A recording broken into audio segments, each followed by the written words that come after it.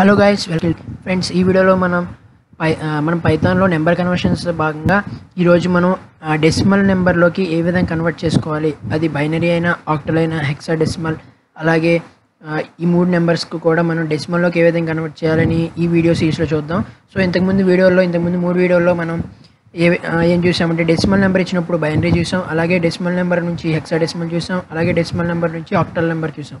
ఇప్పుడు మనం reverse conversions అని చూస్తున్నాం. ఇవి చాలా చాలా ఇంపార్టెంట్ ఇవి కూడా. సో ఫస్ట్ ఈ మూడు అటు ఇటు కన్వర్షన్స్ అన్నీ మనకు వచ్చేసిన తర్వాత, అంటే డెసిమల్ నుంచి వేరే నెంబర్లోకి, అలాగే ఆ వేరే నెంబర్స్ నుంచి డెసిమల్లోకి మనకు వచ్చేసిన తర్వాత అప్పుడు మనం వేరే బేస్ల గురించి చూద్దాం. సో ఈరోజు వీడియోలో మనం బైనరీ ఇచ్చినప్పుడు మనం దానికి ఈక్వాలెంట్ డెసిమల్ ఏ విధంగా కన్వర్ట్ చేయాలి పైథాన్ ప్రోగ్రామ్ యూస్ చేసి. చాలా చాలా సింపుల్గా ఉంటుంది. ఇది నేర్చుకుంటే ఆక్టల్ వస్తుంది. ఎందుకంటే ఇందాక వీడియోలో చూసినట్టే మనకి డెసిమల్ నెంబర్ నుంచి ఆక్టల్ అయినా సరే బైనరీ అయినా సరే ఒకే విధంగా ఉన్నట్టే ఇక్కడ కూడా అలాగే ఉంటుంది. అయితే మనం జాగ్రత్తగా ఒకసారి హెక్సాడెసిమల్ మాత్రమే మనం కొంచెం జాగ్రత్తగా చూసుకోవాలి, ఎందుకంటే దాంట్లో ఆల్ఫాబెట్స్ కూడా ఇన్వాల్వ్ అయి ఉన్నాయి కాబట్టి.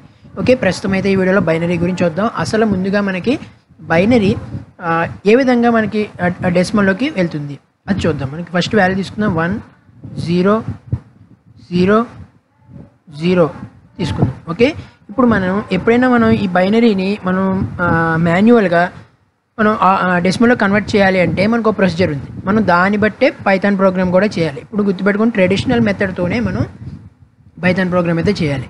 దీన్ని మనం డెసిమల్లోకి ఏ విధంగా కన్వర్ట్ చేస్తాం చూడండి. ఫస్ట్ మనకి పైన కొన్ని ఇప్పుడు మనకి ఏంటంటే ఫస్ట్ ఇక్కడ నుంచి 0, ఇక్కడ 1, ఇది 2, ఇది 3 అనుకోండి. ఓకే, నెంబరింగ్ వేసుకుంటాం అంటే లెఫ్ట్ సైడ్ నుంచి రైట్ సైడ్ వరకు 0 1 2 3 ఎన్ని ఉన్నాయో కౌంట్ చేసాం. ఓకే, ఇవి మనకి లిస్ట్లో ఏ విధంగా అయితే ఇండెక్స్లు ఉన్నాయో అదే విధంగా ఉన్నట్టుంది కాబట్టి మనం దీంట్లో లిస్ట్ వాడచ్చు అనేది మనకైతే ఇక్కడ మనకి అర్థమవుతుంది. ఓకే, 0 1 2 3.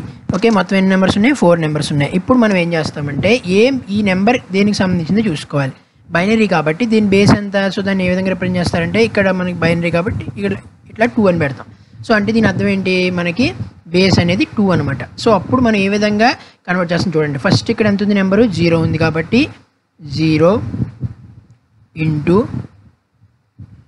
ఓకే ఇక్కడ ఎంత ఉంది పైన పవర్లో, ఇక్కడ పైన ఎంత ఉంది 0 ఉంది కాబట్టి ఇక్కడ ఎంత బేస్ చూడండి 2 కాబట్టి 2. ఇక్కడ పైన ఏదైతే ఇండెక్స్ నెంబర్ ఉందో దాన్ని పవర్లో వేసుకోండి.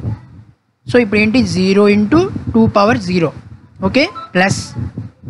ఓకే, అంటే ఇలా వెనక్కి మనం ప్లస్ చేసుకొని వస్తాం అనమాట. ప్లస్ నెక్స్ట్ ఎంత ఉంది మళ్ళీ 0, సేమ్ ఫార్మాట్ రిపీట్ చేయండి. నెంబర్ అంటే అక్కడ ఉన్న నెంబరు ఇంటూ ఇంత బేస్ ఎంత ఉందో బేస్ వాల్యూ, దాన్ని పవర్ మీదలో ఏం వేసుకోవాలి, పైన ఏదైతే ఇండెక్స్ వాల్యూ ఉందో అది వేసుకోవాలి. సో 1.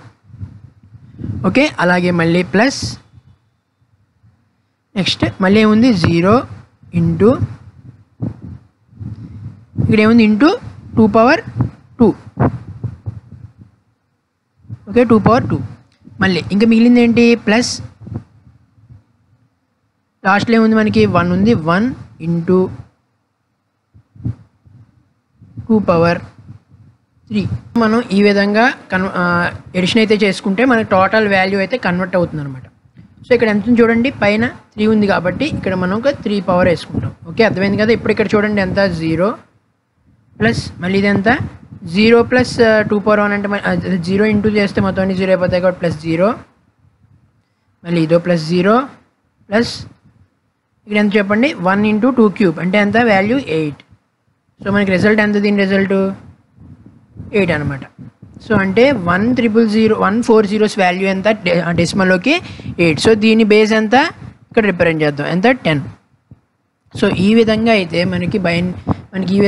మనకి బైనరీ నుంచి డెసిమల్లో కన్వర్షన్ అయితే చేస్తారు. ఓకే, అర్థమైంది కదా. ఏంటి ఫస్ట్ ఏదైతే బైనరీ వాల్యూ ఉందో అది తీసుకోవడం, దానికి ఇంటూ ఆ బేస్ అయితే ఏముందో 2 కాబట్టి 2 పవర్లో ఏం వేసుకోవాలి, దాని ఇండెక్స్ వాల్యూ వేసుకోవాలి. మన ఇండెక్స్లో వాల్యూస్ రిప్రజెంట్ చేసాం కదా చూడండి, ఈ విధంగా ఇవి వేసుకోవాలి. ఫస్ట్ చూడండి ఇక్కడ జాగ్రత్తగా మనకి లెఫ్ట్ నుంచి రైట్కి వేసుకుంటున్నాం. ఎందుకు ఇలా వేసుకుంటున్నాం, మనం ఇలా డివిజన్ చేసినప్పుడు మనం ఇట్లా కిందకి తీసుకోలేదు, మనం కింద నుంచి పైకి తీసుకున్నాం రివర్స్లో. సో అదే ఫార్మేట్లో రివర్స్లో మనం ఈ పవర్స్ అయితే ఇండెక్స్ అయితే వేసుకోవాల్సి ఉంటుంది. ఓకే, సో దీనికి ఏంటి, మనం లిస్ట్ని రివర్స్ చేయాలి. ఎందుకనంటే ఒకవేళ మనం లిస్ట్ని రివర్స్ చేయకపోతే లిస్ట్ అనేది ఇండెక్స్ ఎక్కడి నుంచి స్టార్ట్ అవుతుంది, ఈ 1 నుంచి మనకి 0 1 2 3 అలా స్టార్ట్ అవుతుంది. కాబట్టి మనకి అలా కాదు, ఈ 0 నుంచి 3కి వెళ్ళాలి. సో లిస్ట్ని మనం మళ్ళీ రివర్స్ చేయాలి. ఎందుకు, మనం అసలు కన్వర్షన్ ప్రాసెస్లో రివర్స్ చేస్తాం కాబట్టి మళ్ళీ దీనికి ఇంకొకసారి రివర్స్ చేస్తే మనకి ఒరిజినల్ వాల్యూ అయితే వస్తుంది. సో ఇప్పుడు మనం ప్రోగ్రామాటిక్లో ఇవి ఏ విధంగా చేద్దాం ఒక్కసారి అయితే చూద్దాం. ఇది అరేంజ్ చేస్తాను. ఓకే, ఫస్ట్ మనం ఎప్పుడు అనుకున్నట్టు ఒక నెంబర్ తీసుకుందాం. కాకపోతే ఇప్పుడు నెంబర్ అనేది మనకి ఇంటిజర్స్లో ఇస్తాడు, స్ట్రింగ్స్లో ఇస్తాడు. ఇప్పుడు నేను స్ట్రింగ్స్ తీసుకున్నాను. ఒకవేళ మీకు ఇంటిజర్స్ ఇచ్చినట్టయితే ఆ ఇంటిజర్ వాల్యూని వెంటనే స్ట్రింగ్లోకి మార్చుకోండి. ఎందుకంటే మనకి లిస్ట్ని కూడా కన్వర్ట్ చేయాలంటే మనకి స్ట్రింగ్స్ చాలా ఈజీ.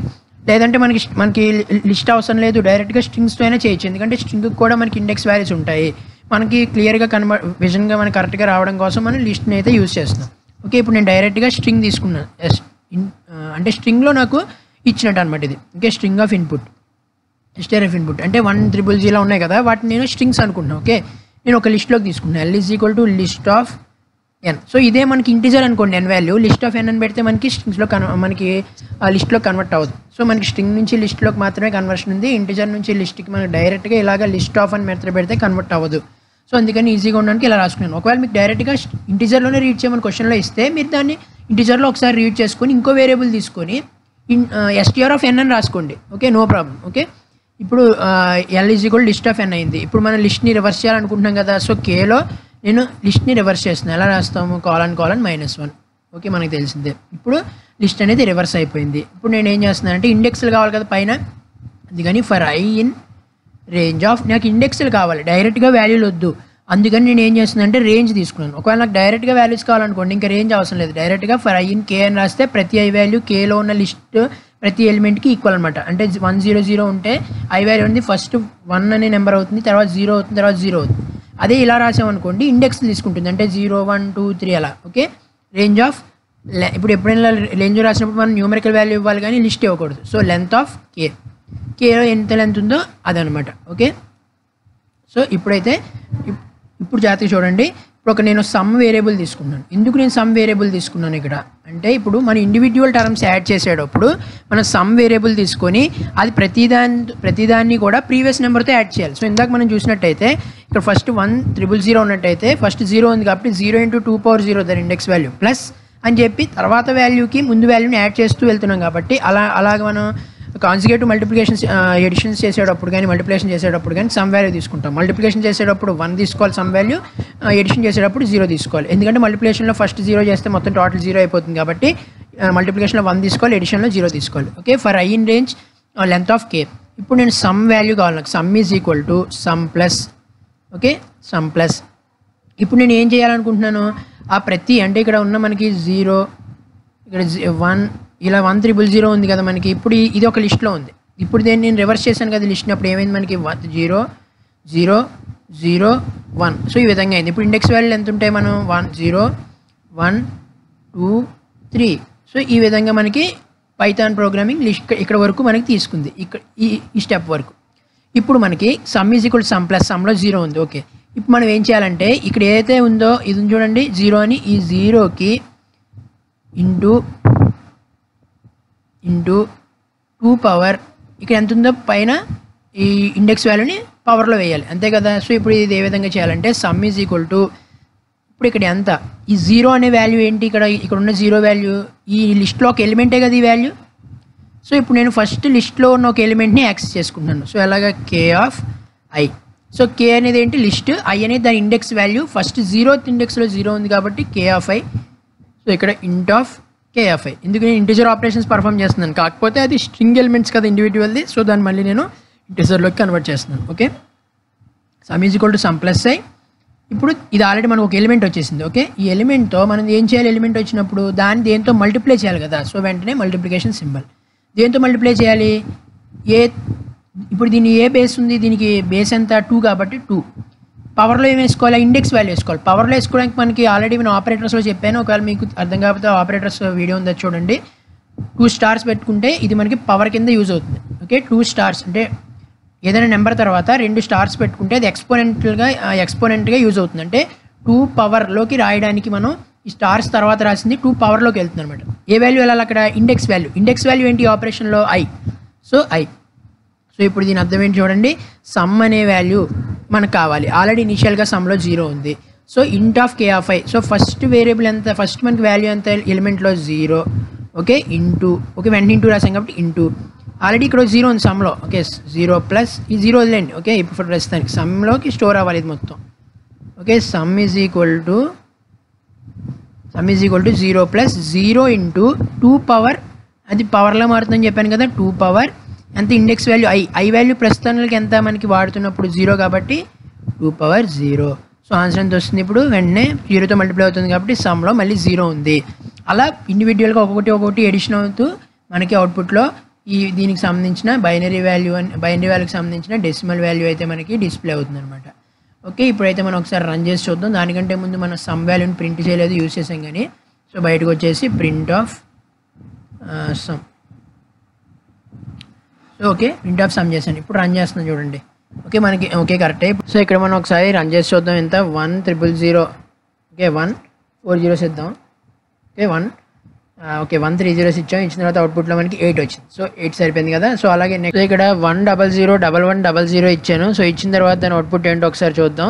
అవుట్పుట్ 76 అనమాట. సో ఇది ఏ విధంగా ఒకసారి మనం మాన్యువల్గా ప్రయత్నించొద్దాం. 1 0 0 1 1 0 0.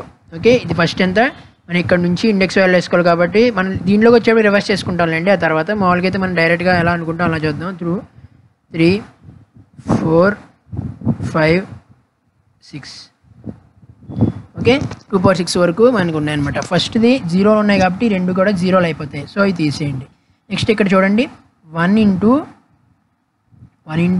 ఎంత 2 power 2 1 into 2 power 2 plus next ఎంత మళ్ళీ 1 ఇంటూ 2 పవర్ 3 మళ్ళీ ప్లస్ 0 పోయాయి కాబట్టి అవన్నీ తీసేయండి. మళ్ళీ 1 ఇంటూ 2 పవర్ 6. ఓకే, ఇప్పుడు ఎంత ఇది చూడండి. 2 పవర్ 2 అంటే 4. 1 ఇంటూ 2 పవర్ 2 అంటే 4 ప్లస్ మళ్ళీ ఇది ఒక 8 అంటే 12 అయింది. ఇక్కడికి 12 ప్లస్ 2 పవర్ 6 అంటే ఎంత 64. 12 ప్లస్ 64 మనకి ఎంత 12 ప్లస్ 64 ఎంత 76. ఓకే, మనకి వాల్యూ అయితే వచ్చింది కదా 76.